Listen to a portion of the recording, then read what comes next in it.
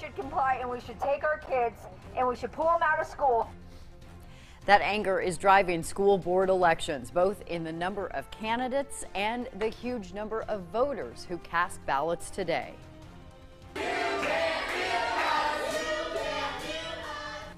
This was the other big election driver, heated city council meetings with protesters demanding police reforms. The result, big turnout and new faces coming to school boards and city councils. Good evening, I'm Erin Kiernan. I'm Dan Winters. Thank you for being with us on a very busy night for county auditors all across the state. Thank you to you poll workers, nearly 3,000 elections across Iowa just today. The results are in, and we have team coverage tonight. WHO 13's Justin Surrency is following the 3 Des Moines City Council seats on the ballot. And our political director, Dave Price, is monitoring Metro school board races. We want to start with the largest district in the state. Just 2 candidates on the ballot in the 1st Des Moines School District. This one to fill the seat left by the resignation of Heather Anderson. The board appointed Kimberly Martirano to that position in August of last year, and she will continue in the position. She defeated Shelley Schuster by 7 points tonight. The 2 at-large board positions were also on the ballot today with just a few precincts still coming up. It's Jackie Norris and Maria Alonzo Diaz having comfortable leads in those tonight. With just 2 districts outstanding, voters appear to have easily approved a new revenue purpose statement for the district. The measure guides how the district can spend money for the 1-cent local option sales tax.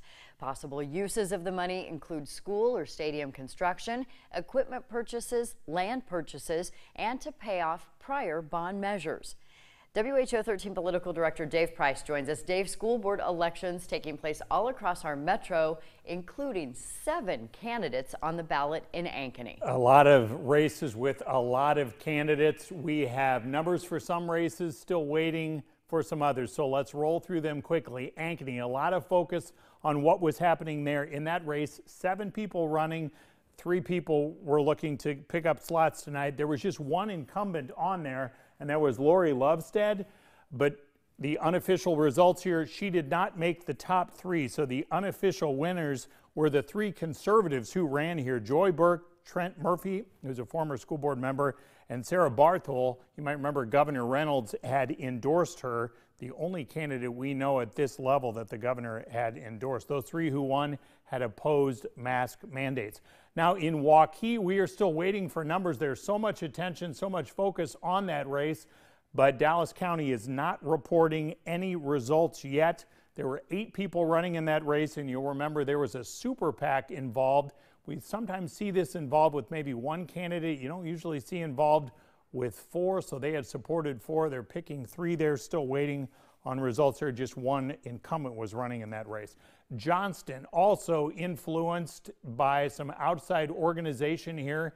You had people, 3 of the candidates there were signed on to the 1776 pledge, and they all won. So they are the winners for this at-large seat. Evans, Davis, and Tidball, the 3 winners, all unofficially, of course, but those are the 3 winners in that Johnston race. We are waiting for results from Story County, so we do not have results for Ames yet, where there are 7 people running.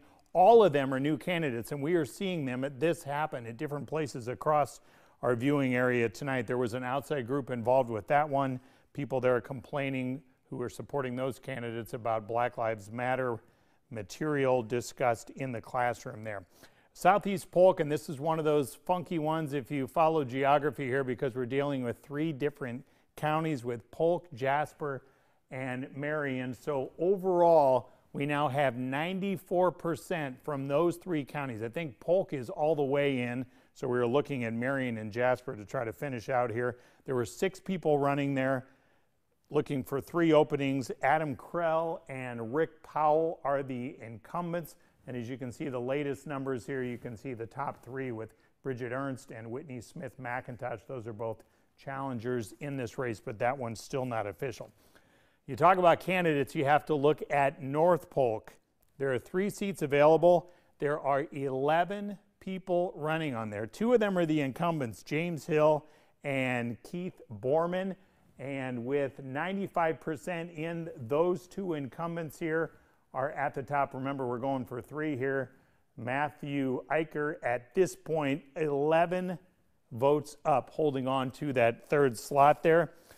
Indianola, another crowded race here. You're talking about 10 people running there, no incumbents at all in there, and this one is now 100%, so unofficially final here. Whirling, Mills, and Rankin, the top three vote getters. You can see Rankin won by just 53 seats in that race. A couple more to look at here quickly. Looking at Urbandale, where there are 9 people running, 3 seats available. No incumbents at all in this race, so 9 new faces here. 92% in, where you have Menke, Meade, and Kent, the top 3 vote getters so far. And then finally, we close out with West Des Moines, where you had 7 people running, 3 openings, no incumbents again.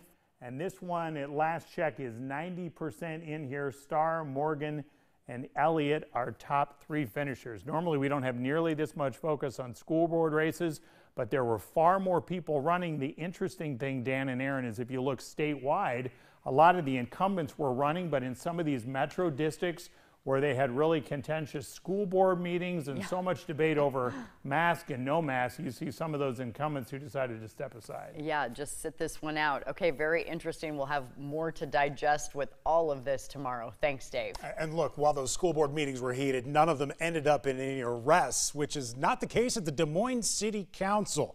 Remember back in June, multiple protesters were arrested for disrupting that meeting with demands for police reforms. The protest also prompted some new candidates to get into the race. And WHO 13's Justin Cernsey joins us live outside City Hall. Justin, a new face coming to this governing body.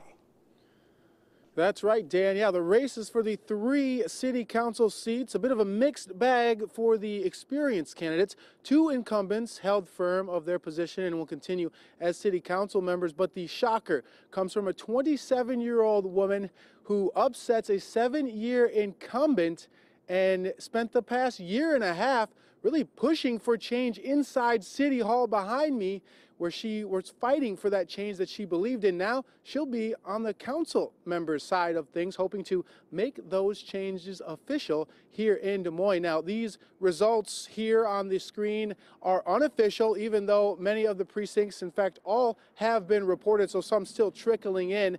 But so far, there are still votes coming in for the at-large city council race, but incumbent Connie Boesen leads challenger Justin Lewis 54% to 45%.